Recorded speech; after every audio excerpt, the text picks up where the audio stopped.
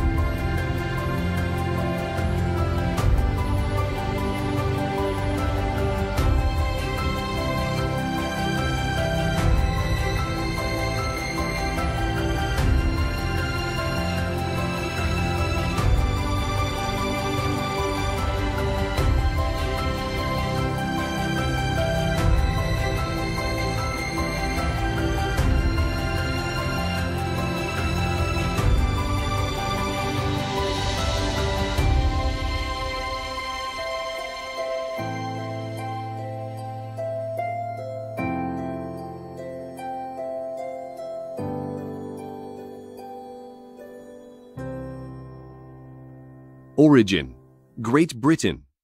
Utilization: Scent Hound. FCI classification: Group 6 Scent Hounds and related breeds. Section 1.3 Small-sized Hounds. With working trial.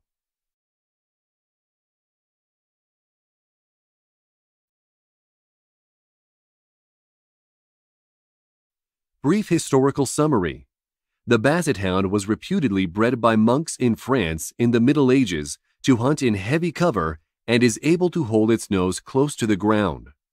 Though closely related to the entire family of French Bassets, the breed was developed to perfection in Britain.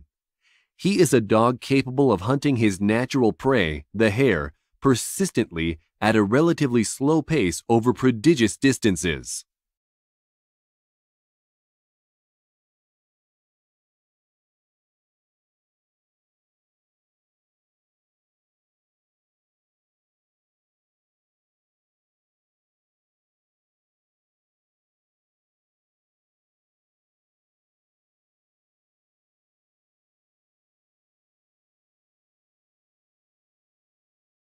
General appearance: short-legged hound of considerable substance.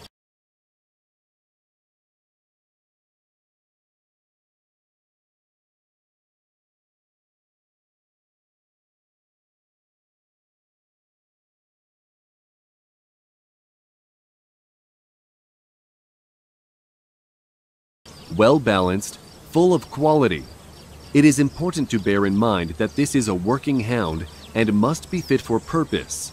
Therefore, should be strong, active, and capable of great endurance in the field.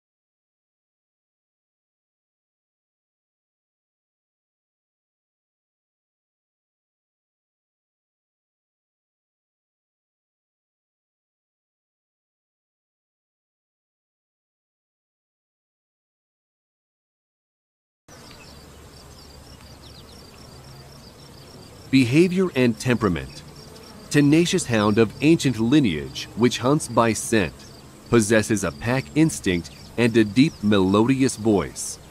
Placid, never aggressive or timid, affectionate.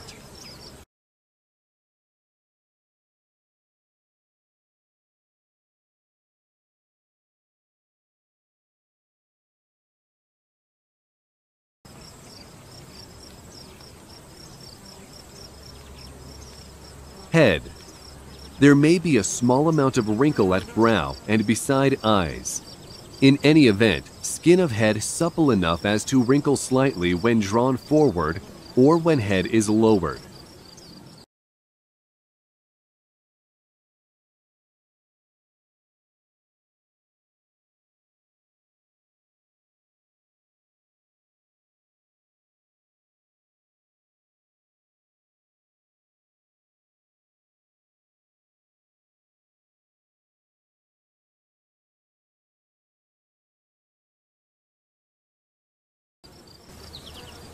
Cranial region. Top of muzzle nearly parallel with line from stop to occiput, and not much longer than head from stop to occiput.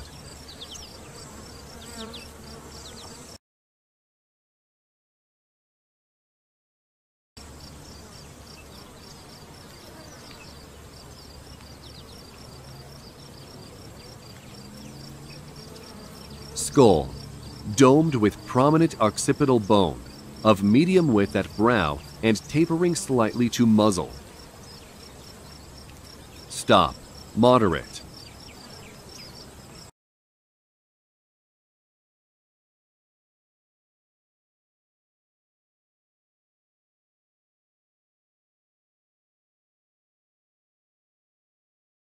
Facial region. Nose.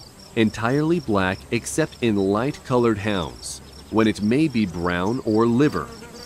Large and well-opened nostrils. Nose may protrude a little beyond lips. Muzzle. General appearance of foreface lean, not snippy.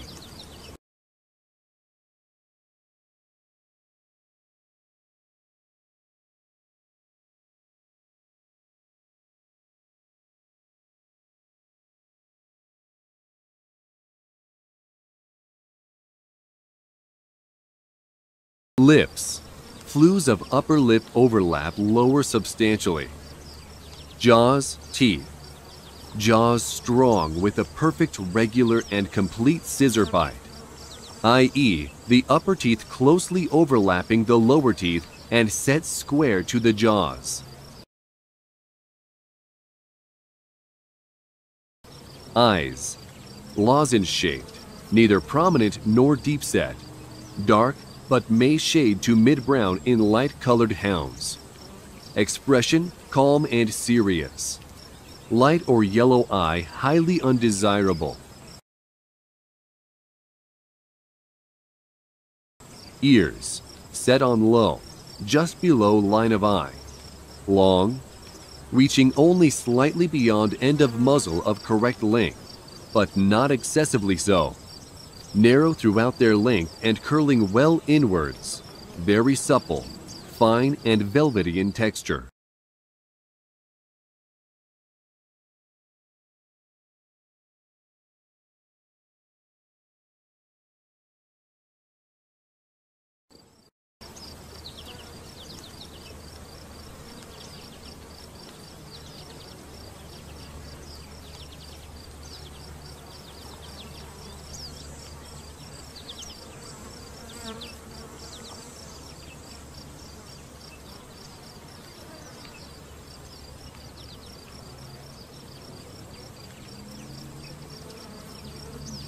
Neck. Muscular, well arched and fairly long with pronounced but not exaggerated dewlap.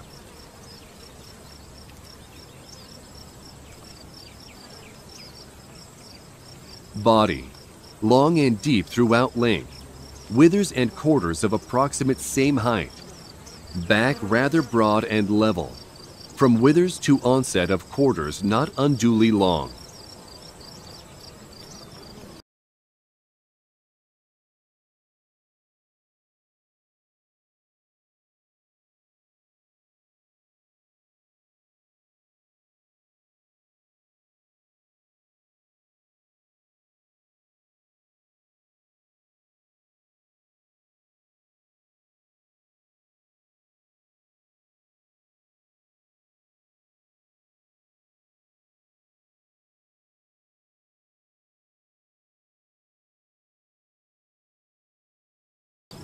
Loin may arch slightly.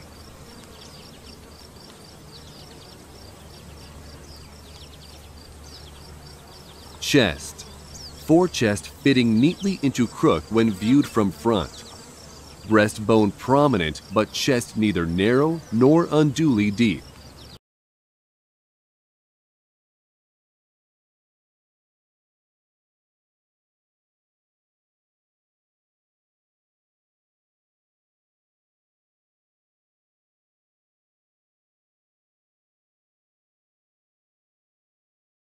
Ribs well rounded and sprung without flange, extending well back.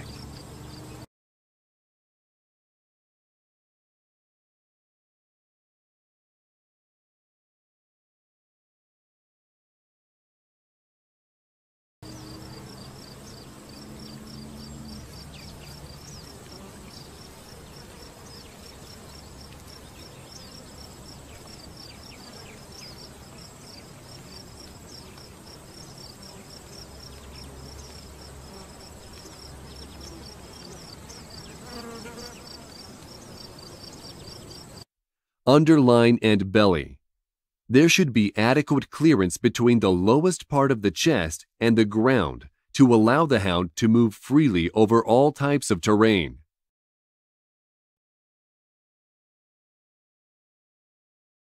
Tail. Well set on, rather long, strong at base, tapering with moderate amount of coarse hair underneath. When moving, stern carried well up and curving gently, saber fashion, never curling or gay.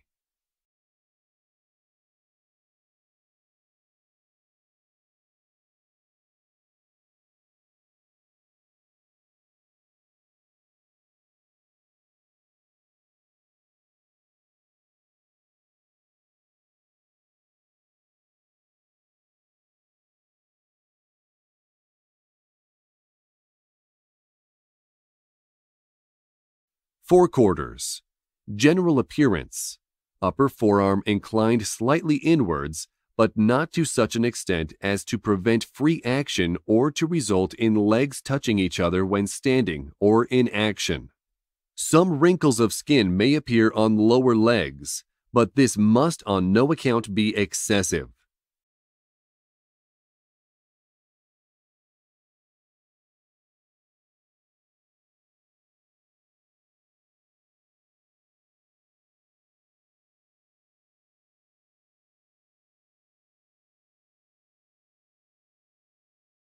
Shoulder.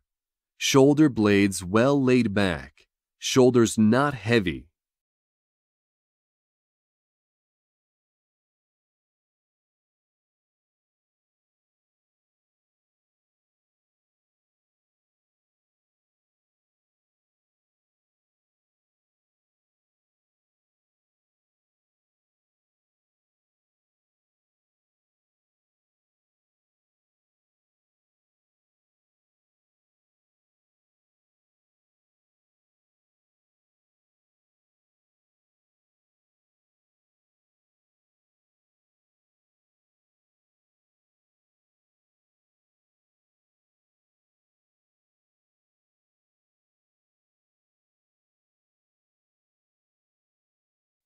Elbow.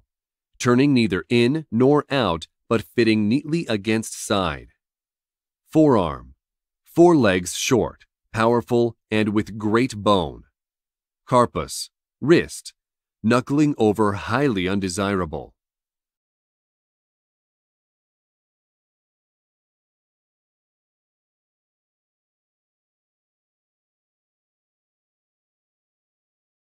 Forefeet.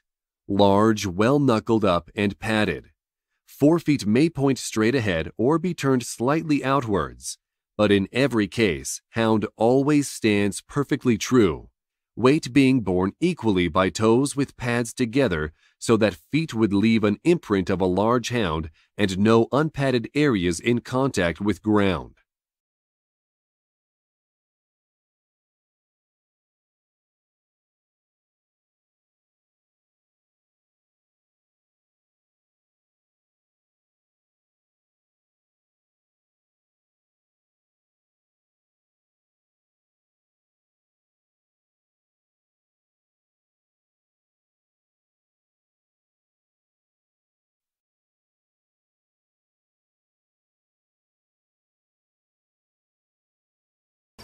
Hindquarters. General appearance: full of muscle and standing out well, giving an almost spherical effect when viewed from rear. Some wrinkles of skin may appear between hock and foot, and at rear of joint a slight pouch of skin may be present, but on no account should any of these be excessive. Stifle, knee, well bent. Metatarsus, rear pastern. Hocks well let down and slightly bent under, but turn neither in nor out and just under body when standing naturally. Hind feet, large, well knuckled up and padded. In every case, hound always stands perfectly true, weight being borne equally by toes with pads together, so that feet would leave an imprint of a large hound and no unpadded areas in contact with ground.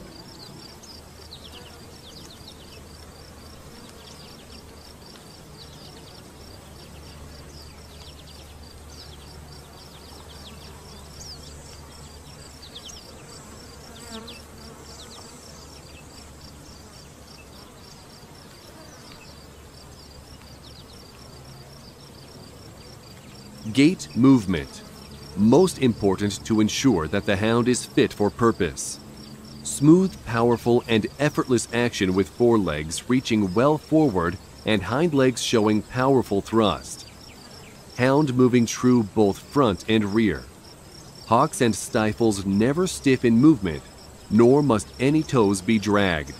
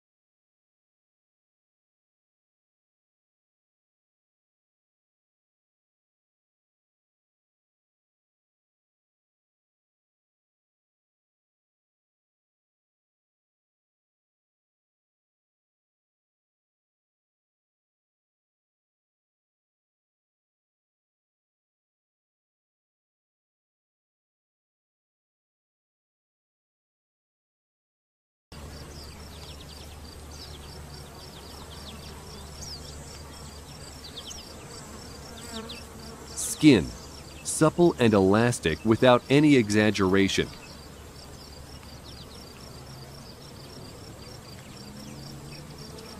Coat, hair, smooth, short, and close without being too fine.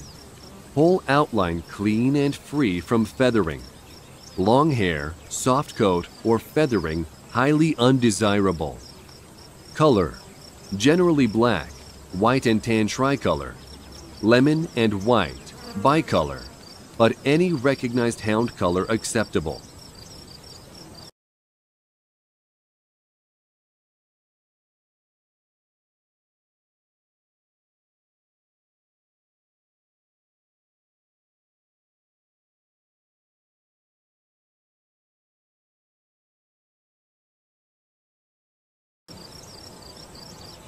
Size, height at the withers 33 to 38 centimeters. Faults, any departure from the foregoing points should be considered a fault, and the seriousness with which the fault should be regarded should be in exact proportion to its degree and its effect upon the health and welfare of the dog and on its ability to perform its traditional work.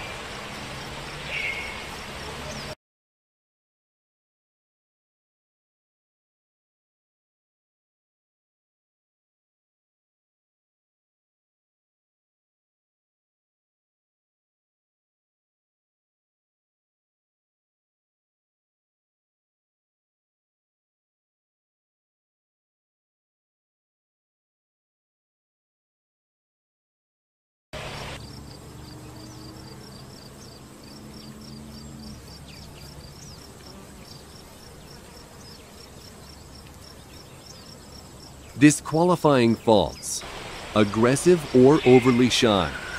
Any dog clearly showing physical or behavioral abnormalities shall be disqualified.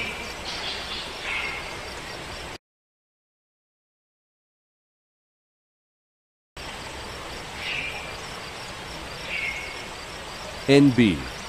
Male animals should have 2 apparently normal testicles fully developed into the scrotum. Only functioning and clinically healthy dogs with breed-typical conformation should be used for breeding.